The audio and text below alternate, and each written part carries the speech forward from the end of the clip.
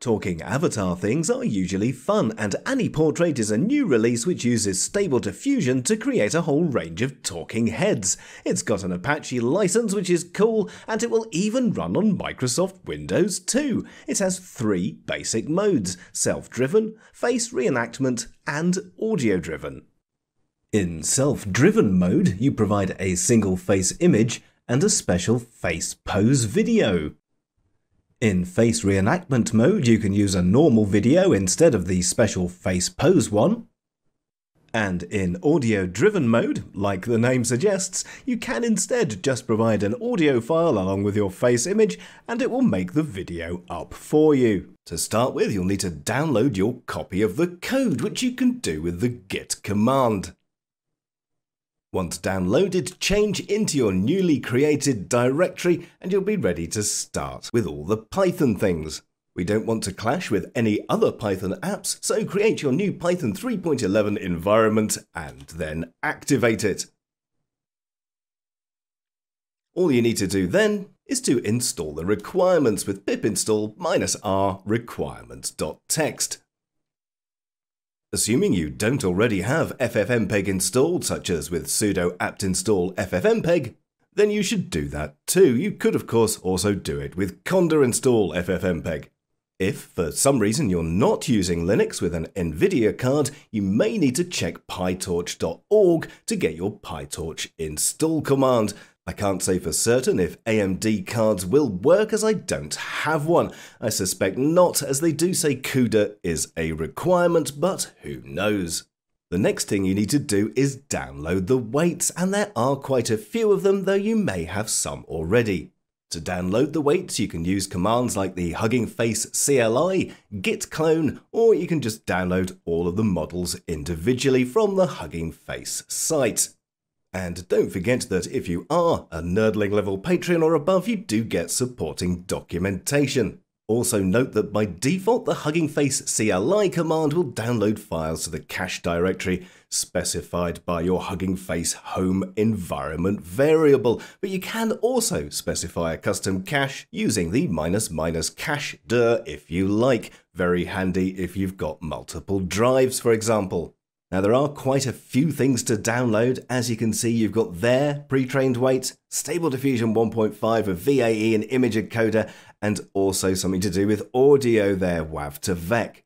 They also show how everything should be organized there. They've got everything in the pre-trained weights directory, which isn't actually where any of their config files point.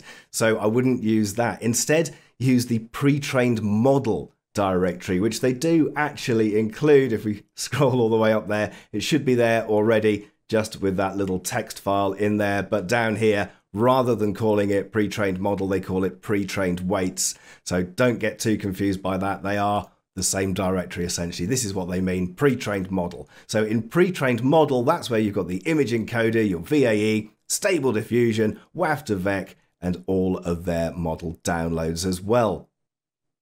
If you're a Windowser, there is a special fork just for you that's worth checking out.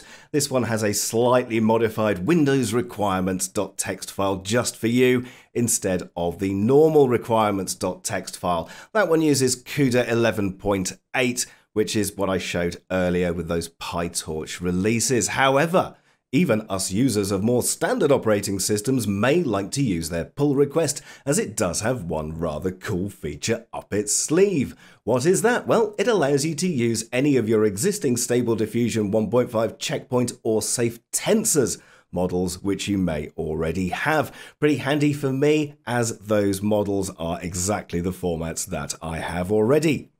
If you've got mostly diffusers versions, you won't need to worry, as you can simply specify the location in the config file, which we're going to have a look at later. But for now, let's assume you do want to add this pull request, in which case you can create a local version for testing. The pull request has a number 13, so we do a git fetch origin for that, and we're going to call it testing. Git checkout testing will change to your testing version there, and if you want to go back, you can do git checkout main. So, with all those models downloaded, all the code installed and packages ready to go, you can get creating. It's easy to use your own images and stuff, but let's start with their examples to make sure everything works as it should before going wild with our own ideas. Under the inference section, you get all their documentation, and the first command they provide is the self-driven option. However, the way they have it right now probably isn't the best one to run as your very first thing to do. Why? Well, that's simply because the example video used there is really long. It's 1,794 frames loading. That took an extra 25 gig of RAM for me and actually used 12 gig of VRAM, along with an estimated time to completion of just over 1 hour.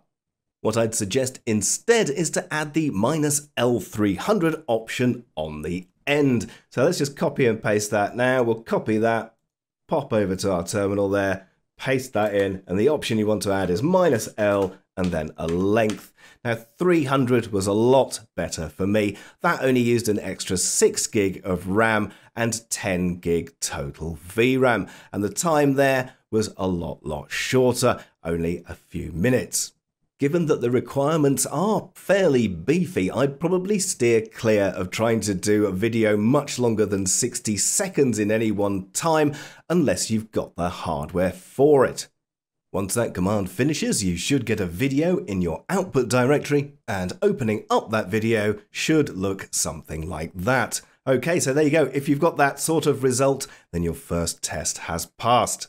Now, that video was generated using a pose video, which looks like the one on screen now. And if you're wondering how to generate those pose videos, that's what their second command there is for. There it is, the script's video to pose.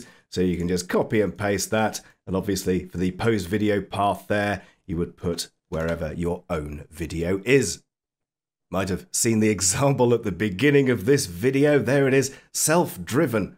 .mp4, that one ran that command and then it gave me self-driven_kps. The face reenactment version, or video to video, just uses a normal video. Once again, however, there is currently a slight issue in that the default config file will generate an error.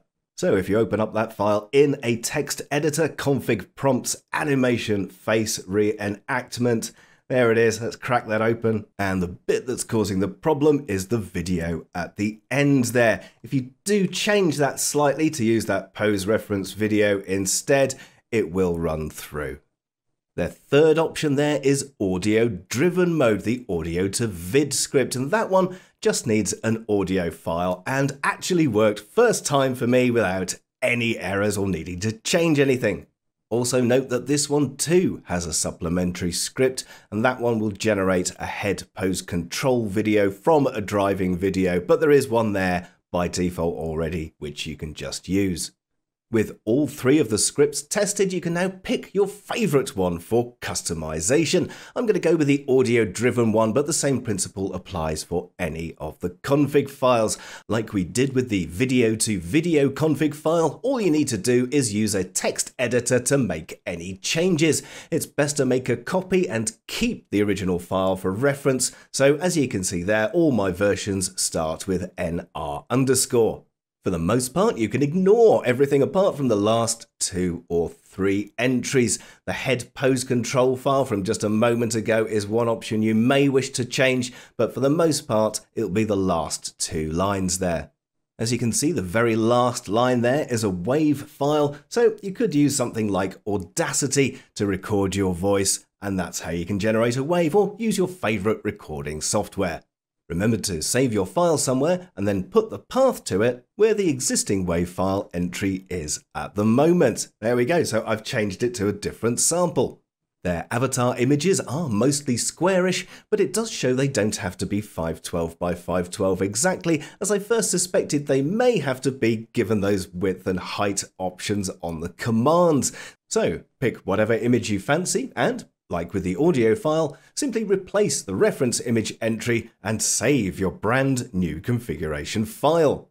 Then, when you run your command, don't forget to change that config option to include whatever your config file is, In this case, mine starts with NR_, because that's the one I changed. If you want to train your own model, they have a section for that too. However, as their training needed 3 days and they had 4 A100 GPUs, I haven't really dug into that myself, but at least the option's there if you do have the hardware. My favourite one is the self-driven version, but as you might have guessed already, any of these options are ideal to go along with something like RVC. You might have seen my videos on that already, and if you use that, then you can create something a little bit like this. Somebody